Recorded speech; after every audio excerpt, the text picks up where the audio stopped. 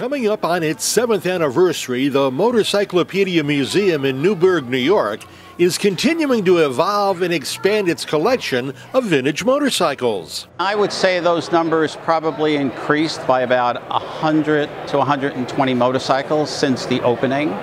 And we're constantly revolving exhibits, changing exhibits. Some things haven't changed, such as a timeline of Indian motorcycles going back to the company's founding in 1901 and an area devoted to choppers.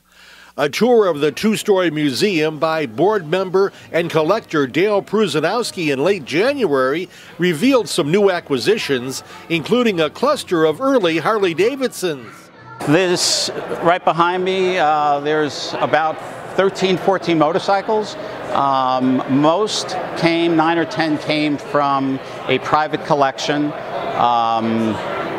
undisclosed private collection that were ranging from, it was mostly the Harley-Davidsons actually. So those Harleys were from a private collection. But then we have a couple of European models here, which were acquired from yesterday's motorcycles in the Netherlands. So what's the range? I mean, what's the range of these Harley-Davidsons? They look very early on. Mm-hmm. So they range from the early teens to the early 20s. And there's one for each year. Particularly interesting was an old bike made in Switzerland. This is a 1921 Moto Sokochi, which was manufactured in Switzerland. It's a 600cc motorcycle. A lot of unusual features. Very early, I guess we can call it a disc brake, but it's a combination of a disc brake and sort of a scrubber bicycle type brake. Same in the rear. You can see this big hub right here, big brake. Hand crank to start. Not a kick start, crank it.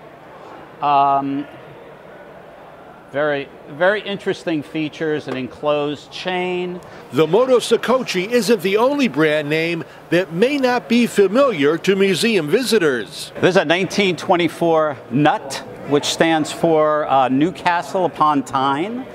It's a V-twin 680cc motorcycle with some unique features. From what I understand, very few manufactured. Prusinowski also has some of his own motorcycles on loan for display, including an Italian model. It's a 1959 Mondial Lusso. Lusso meaning luxury in Italian.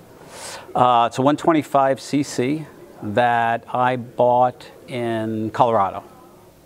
And I had it shipped to New York. Sight unseen, saw it on eBay.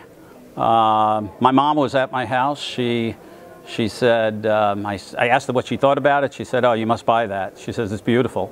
And I bought it, and unfortunately she passed away a week later. So she never got to see it? She never got to see it, yeah, unfortunately. But Mondial has a pretty good racing history back in the early 50s to early 60s. And they competed with MV Agusta and Gilera and Parilla. So this model was done in 1959 to commemorate their racing history. And I hope you're going to get some shots of these great decals that are on top showing what races they won over the years. Also on display is Prusinowski's 1957 Triumph and his bright yellow 1956 Harley-Davidson KH model. So how many bikes do you have? 16. From common to uncommon, or?